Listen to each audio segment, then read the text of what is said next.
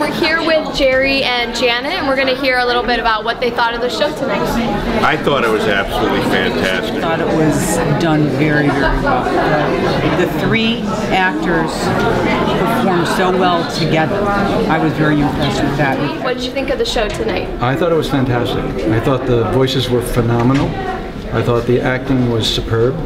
And the accompanist was great. I mean, he played all those parts so well. I liked it when he was talking about, were you there when you crucified the Lord? He really touched me. What did you guys think of the show tonight? I was really stunned by it. I had no expectations coming in, and it just like knocked me over. We were a little hesitant. We really want to go to this show. We didn't know much about it.